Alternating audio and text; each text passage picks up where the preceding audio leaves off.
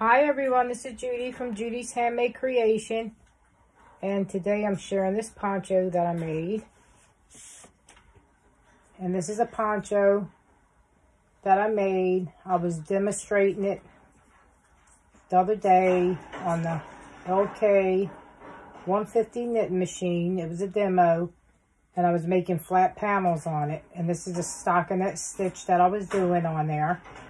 And I'll link that video at the end of this video so you can see what I'm talking about if you didn't see the video. And like I said, this was knitted on the LK 150 knit machine. And this is 2 panels that I made. 2 flat panels. And I guess this is about 18 inch wide by 30 inch long. I made 2 panels and I just sewed them together right here. I'll show you where I sewed it together. Right here's where I sewed them together. Here and in the back. They were sewed together, two panels. And that's where I sewed the inside. And yes, I did use my sewing machine to sew it. And this is a stockinette stitch. And I have made these fringes to go around it. I kept them even all the way around, like space in between. And I think I used 3 fringes for each place where I put them. And I wanted to make a flat panel poncho because I've seen a lot of people making those, crocheting and all. And that's why I made this. But this one I just put it on my knit machine and just went back and forth on it and did a stockinette stitch. And that was the LK 150 knit machine. And the yarn that I use is this mainstay yarn. That's the yarn I use. And this is the color right here. I don't know if you can see it. It looks kind of bleary. Well, that's the yarn that I use right there. And it's a gray yarn. And this was $5 and I think 46 cents at Walmart. It's a Walmart brand yarn. And I had started this in the morning.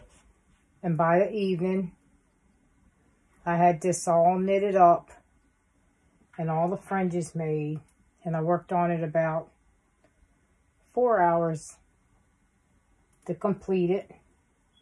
And one thing about a knit machine, you can start a project in the morning and by the night you can have something to wear. And that's what I like about a knit machine. And yes, everybody says it's cheating, but you still have to use your hand to go back and forth and do the stitches. And you can do other stitches. This is a stockinette stitch on the LK 150. You can do a lace stitch, hand manipulate lace stitch, hand manipulate braid stitch. And I think there might be some other ones in the book that you can do. But this one here is a stockinette stitch. And this is a tight stitch, if you can see it. And see how nice the fringes look. And I had to take in, you know, knitting curls. So I had to press it on a board to get it to lay flat. It sort of looks like it's still curled a little bit, but it turned out pretty nice. And yes, most people don't think you can sew up knitting, but I sew up my knitting all the time. And it doesn't look bad. Because I notice when they make sweaters, factories make sweaters that you buy that's knitted. And they're sewn. So if they can sew them, so do I sew them. And yes, this is be pretty long and big. It's pretty big. And I really like the stitch that knitting machine does. And it does a real nice stitch.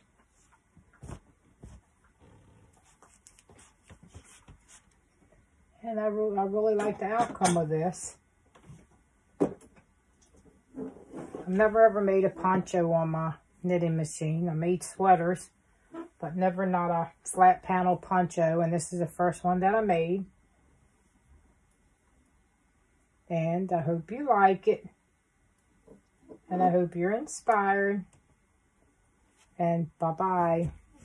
Thanks for watching. Be blessed. Bye-bye.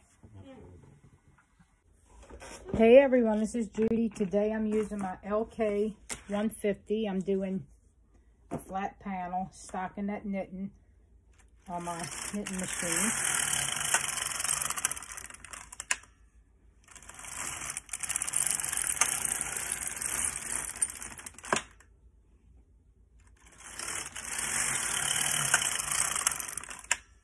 And this is just going back and forth, making a flat panel.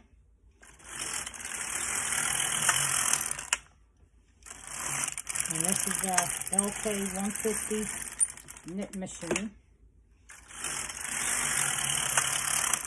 And that's all about to it.